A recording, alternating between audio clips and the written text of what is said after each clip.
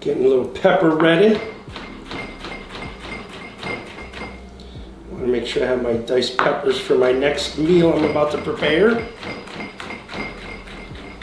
Dicing these up real quick.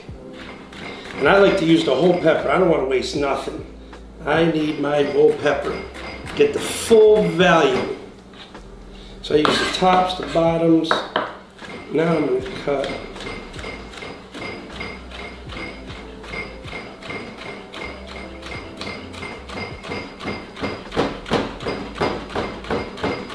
Right, I'm using the whole pepper. Lining this up. Come on, you. Lining this up.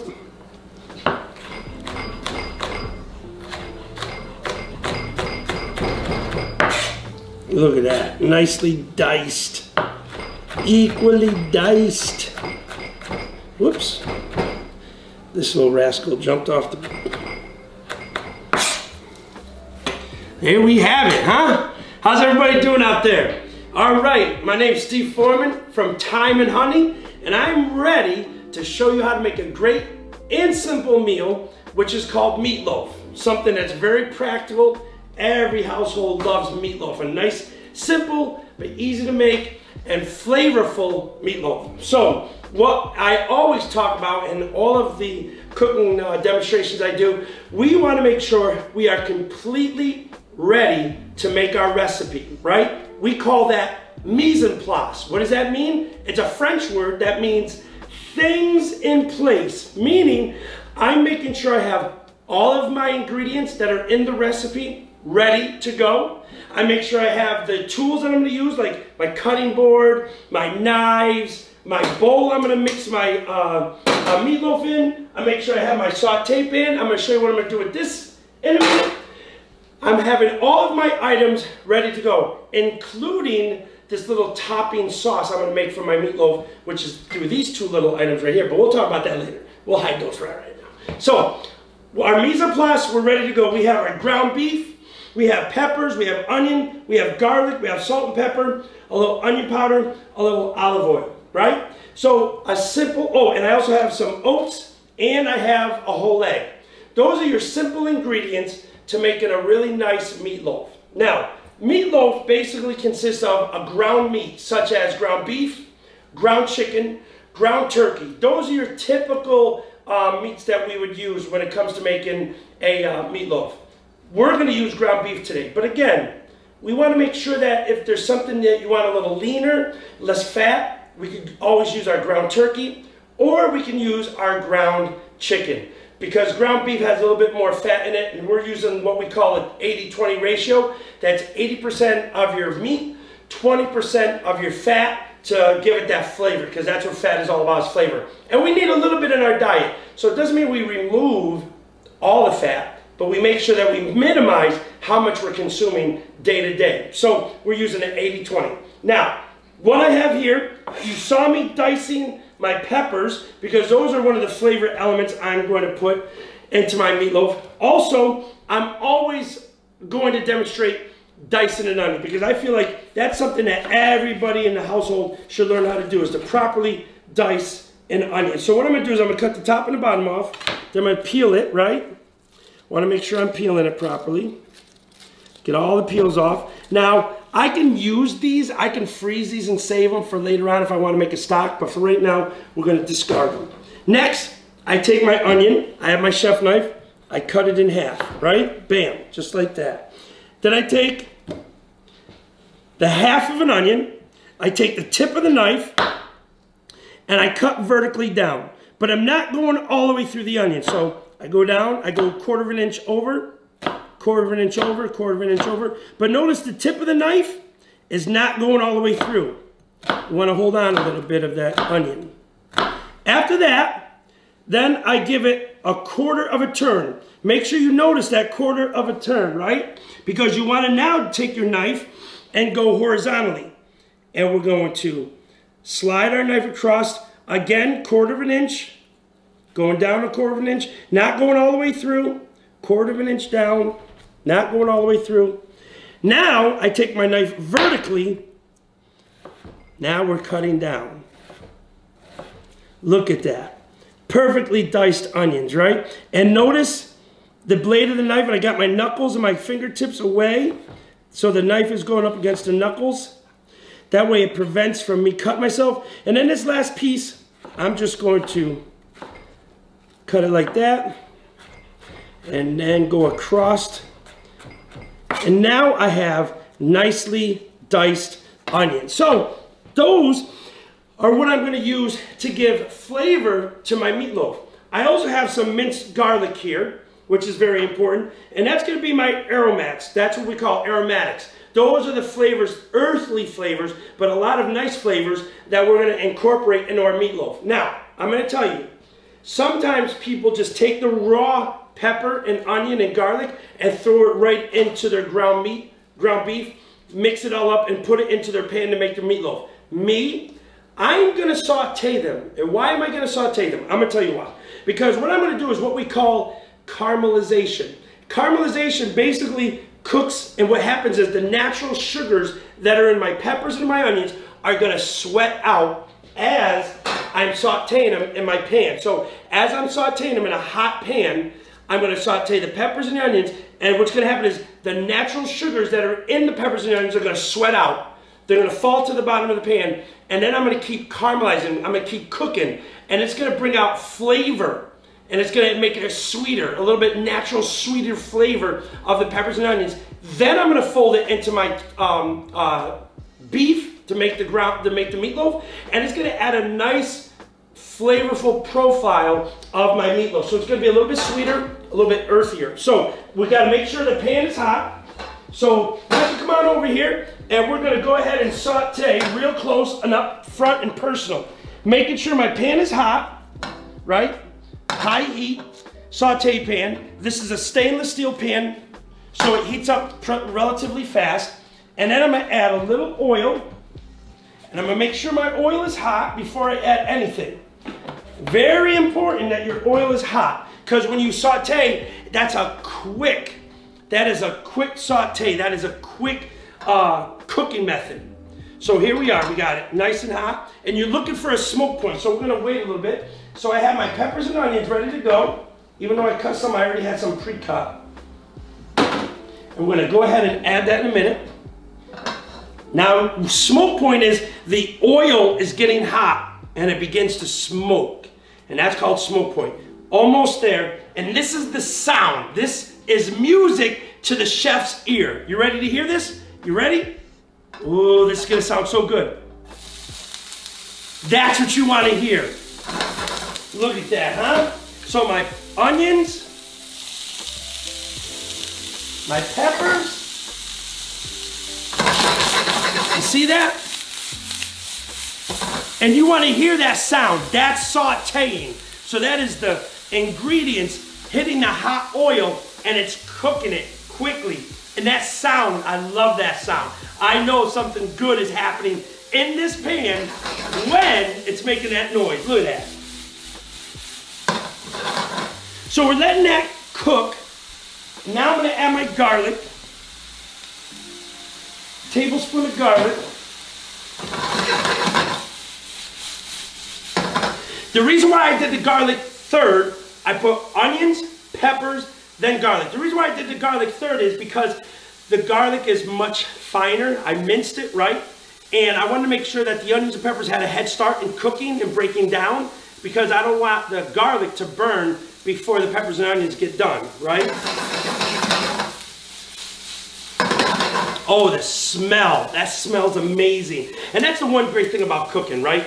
You can have things cooking in your oven and on top of your stove. People are walking in the house and they're just instantly awakened with the senses and their smells of your oven cooking these foods, and you just making these great meals, and people walk through like, My goodness, that smells amazing. That's what you want. Now you got them anticipated, right? Like they're thinking, this is gonna be a great meal. All right, now, if you look inside my pan, you can start seeing the browning occurring around the onions and the peppers. That's the natural sugars sweating out and cooking, and that's what we want. Oh yeah, that looks amazing. So in about 1 minute, that's gonna be done. So now what we're gonna do is, we're gonna take my ground beef, right, and I'm gonna put it in my bowl. My peppers are almost there. Matter of fact, they're good. I'm gonna turn this off. Now I have this off. And I'm gonna let it sit there because I'm gonna let it continue to cook in this hot pan, but it's not gonna burn because I got the flame off. So now the natural heat of the pan is gonna continue the process of cooking everything, but it's not gonna burn it. That way, it gives me time now to come out over here and add the other ingredients I need to add to making my meatloaf. So, one of the things you need is an egg. An egg has a natural binding ingredient in it called lecithin. Lecithin is in my egg yolk. Lecithin is like a stabilizer. It helps bind everything up. So that way the meatloaf, you see that? You like how I did that with one hand? You like how I cracked that open with one hand? Isn't that amazing? So I have my egg. Now you want your pepper. You want some salt. Yeah, that's looking real good. Also, I add a little bit of onion powder. I just love onion powder. It gives it a little bit more flavor to it. I'm gonna add a little onion powder. Oh yeah. And now, check this out, right? This is instant oatmeal. This is Quaker instant oatmeal. Maple and brown sugar going into my meatloaf. One little packet like this, right? Amazing. What does it do? Well, it's like it helps bind everything together. It also acts like a filler because as it cooks, the oatmeal will absorb the grease coming from the fat of the beef, and it'll absorb it and it'll swell up a little bit. So it acts like a filler, but also it's going to enhance the flavor because I have maple syrup and brown sugar flavoring in this, which is going to come through the meatloaf, which is going to be amazing. So what I do is I take this, a half a package. That's all it takes, is a half a package. A half a package of this to about 2 pounds of the ground beef. That's all I need. It's a half a package right there. I'm going to save the rest.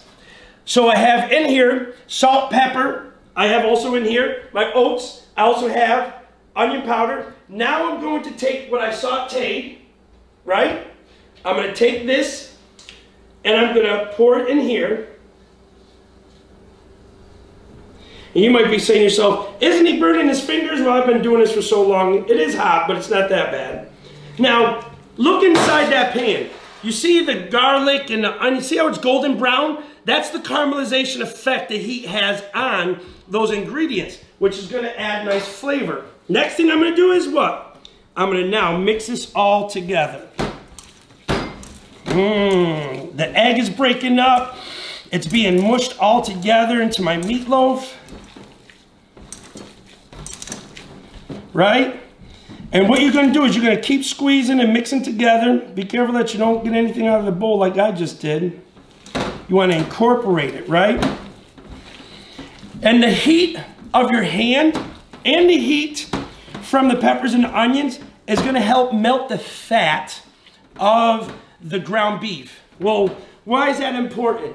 I'm going to tell you why that's important. Because as you're melting the fat in the ground beef, you're squeezing it together more so that the beef is going to be compacted better into your pan that you're going to use. Now, there's 2 pans you can use. Now, honestly, I can use a regular pan, a loaf pan, or you can actually make what we call meatloaf muffins. And you can put those in muffin pans. Individual meat, like you'll roll it up into a ball, push it into the muffin pan, right? And it will cook, and it will come out like the shape of a muffin. So we call those meatloaf muffins.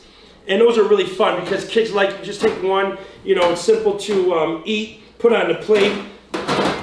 And so what's happening is as I'm squeezing it, I'm squeezing the ground beef and I'm melting the fat because of the warmth of my hand plus the warmth from the peppers and onions. I'm actually making a more finer texture. And that finer texture, when I slice my meatloaf open, it's gonna look smoother. It's gonna have a better presentation. And that's kind of like what I like too, is I like making sure my food is presented really, really nice. So you're mixing that up and that's pretty good. Got a nice little texture going on here. It's nice and smooth. So now I'm gonna discard my gloves, right? Now, take a look at that.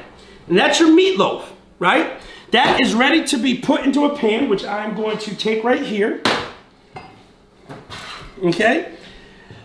And what's going to happen is now, I am going to be ready to go ahead and take my meatloaf and put it into my loaf pan. It can be something like this. Now, I already have some meatloaf prepared, which I'm going to show you in a little bit.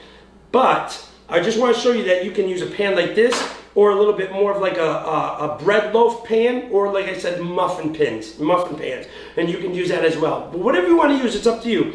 But now this is ready to go into the oven. My oven is already preheated at 350 degrees.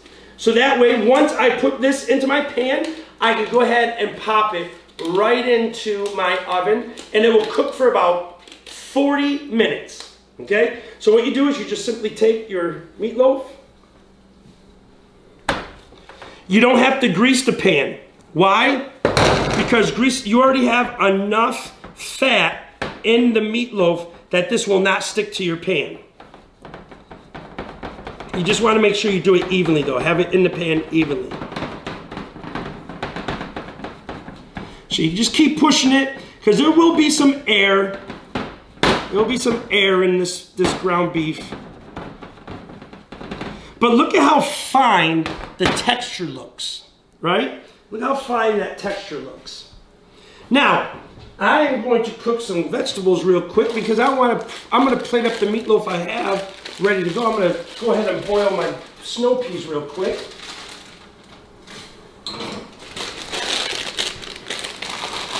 All right, so here's your meatloaf. This is ready to go into the oven. Doesn't that look phenomenal? Look at that. Look at the distribution of the peppers and onions throughout all that, and that's what you want. So that way, when you cut this open later to serve, when people go ahead and eat your meatloaf, it will all be equally distributed. Now, pop it in my oven, 350. Okay, I still have some other meatloaf ready to go here. Ooh, that looks phenomenal. Now, I have some toppings I want to make. While my snow peas are cooking, I have some rice ready to go. I'm going to put my whole plate together. Now, this is what's exciting. How you want to incorporate some more flavors into your meatloaf. So I have here some medium salsa and soy sauce. And I'm going to make a nice sauce that I'm going to put over my meatloaf, right? So I go ahead and put some salsa. Then I take a shot or two of soy. Oh yeah. Oh yeah. Mix this up.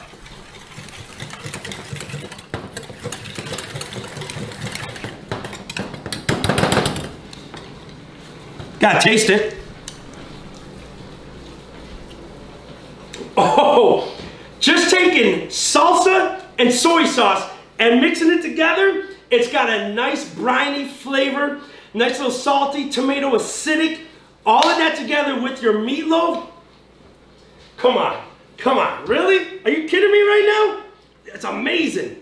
All right, so what we have now is my meatloaf is ready to be cut, right? I'm ready to cut my meatloaf. And I'm gonna plate everything up real quick. Let me get some gloves on here. I know what you're saying out there. Don't touch my food without gloves, right? That's right, food safety. You don't want somebody contaminating the food with their bare hands going on some food, right? All right, I'm turning off my green beans. Those are ready to go. I'm going to take my meatloaf that I already pre-cooked. I had some done already. I did a muffin pan or a loaf pan. Look at that. Look at that. Oh, my. Oh, my. Zero in on that. Zero in on that. Get in there.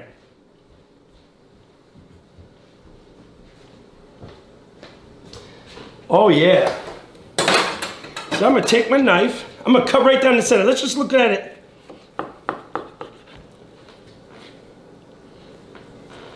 Oh yeah, that looks gorgeous. Look at that, huh? That looks good, right?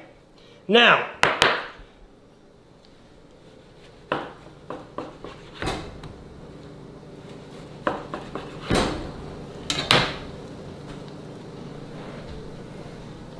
let me take time to plate this bad boy up. I got some nice rice here.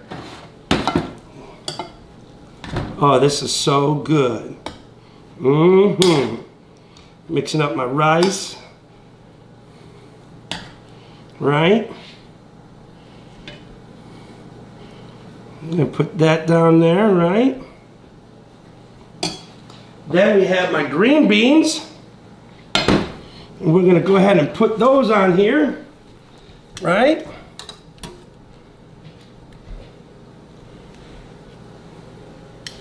Oh, look at this meal coming together. Look at this meal coming together. Look at this meal. Look at this meal just coming together for everybody. Absolutely phenomenal. Then we're gonna take our sauce. Let's go over here.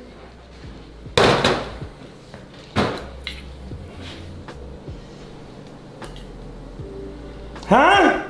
Look at this, huh? Come on. You can't tell me that don't look phenomenal. That dish looks absolutely amazing.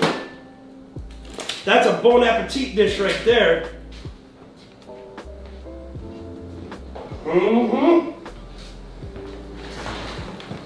That's what we love to serve up right there.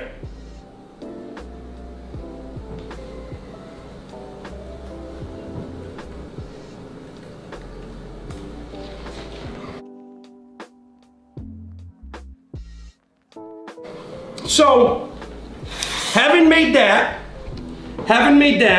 we want to continue to talk about, as you always hear me say, you know, it's great that you know how to cook. It's awesome that you can put a great meal together. And it's great that I might be able to hire you in my kitchen and give you a job. But what's more important isn't so much that you know how to cook, but what kind of person will you be? If you're in my kitchen working with me and my team, what kind of person will you be? That's very, very important to me. So what I've also included in some of these lessons is not only to show you how to cook, but also how to better yourself. And there are skills that are called professional skills or soft skills that employers look for. And it's so important for you to learn them now. If you're a young adult, if you're a teenager, or even if you're a young kid that's in middle school or elementary school, these are skills you can learn right now, where you are and who you are right now. And it's so important. And these skills not only will help you at your job, they help also in life. How you interact with other people, how you are as a person, or how you want people to see you, how you want them to interpret you, how do you want them to label you. So it's important the kind of person you present people with, the kind of person you're presenting everybody with every single day, that you understand the skills that will make it better for you, not only in your job, but in your school, but in life. And today I want to talk about integrity. A very important virtue or a very important skill that employers look for. Integrity or honesty. Now, integrity can go two ways. Integrity may be doing the right thing when nobody's looking, meaning when nobody's in the room, do you do what's right? But also integrity can mean what you do when people are looking, meaning you're not influenced by other people to do what's wrong or right. You're influenced by your own compass internally, that you always want to do the right thing. And just because other people are watching you, you're not intimidated with other people looking at you, wanting to ridicule you for you standing up for what's right. That also is integrity. And so employers would love to have their staff operate with a mindset of integrity. So it's very, very important that integrity regarding you and yourself is that you understand it's a sense of honesty above all else. It's understanding that in order for you to have good success, it is very important that you are building good relationships, and the only way you can build good relationships is through trust. That means you put above other things the importance of displaying trust to have good relationships with other people. And so employers want to see that in their staff, that they can trust their staff. And it's very, very important that you understand successful businesses, okay, have employed people with integrity. Not only integrity with the company, but have integrity towards the customers the company that you work for serves. And so you have to have that in your mind. You have to be thinking about all of those things. So it's very, very important. So let's talk about certain steps you can take regarding integrity. Number one is show up ready to work. For instance, if you are 16 years old and you have a job, the way you can improve your integrity towards your employer is that when you show up to work, you're ready to work. You're meaning that your mindset is there, ready to do your job. You don't walk around and procrastinate. Also, showing up on time is a form of integrity. Making sure you're there, right? Setting a positive example. Always want to be that person that sets an example for others to recognize. That is also integrity. That what you see other people doing that you know is not good, you choose not to do it and become the example of that. Be respectful during conflict is another great way of having integrity. Why? It doesn't mean that you have to agree with everybody, but what you should learn to do is always respect people who disagree with you. And learn to be respectful when you're disagreeing with somebody else. That is another form of integrity. So I want you to be thinking about that. And then, lastly, practice accountability. I want you to understand how you can practice accountability by owning up to something when you know you're the one that's the culprit of doing something that was wrong. For instance, you make a mistake and it may have costed the company a few $100s. And you have to tell the boss it was you. You don't stay silent and have the boss assume it was somebody else that did it. No, integrity says, hey, I have to step up and tell the boss, tell the employer, I did it. I'm the one that did it. I'm going to tell you right now, an employer will respect that. Even if you have to still get written up, and even though you might have to be disciplined, accept that and know the worth is much greater that the employer looks at you now as a respectful and a person of integrity. And that means they know that you are a person that holds accountability very high in your work ethic. And so they would respect that as you continue to be employed there. And they will look at you differently by saying, I can trust that person.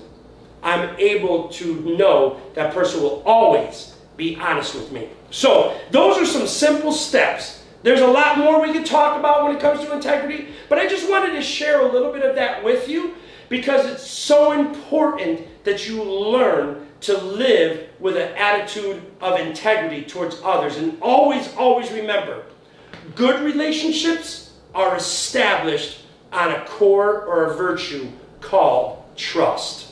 So thank you. I appreciate it. I hope you all enjoyed what we made today together, that meatloaf, and then enjoyed this nice conversation about integrity. So until next time, my name is Steve Foreman, owner of Time and Honey, and we bring this to you. Hopefully you enjoyed it, and if there's anything else that you would like to share with us, always reach out to us. We have our website. It's www.buffalocookingclass.com. Reach out to us or go to our Facebook page and look at us on Facebook, Time and Honey. But give us a shout out. Let us know if there's other things that you're interested for us to do. We'd be happy to do it. But until then, God bless you, and you all have a great day.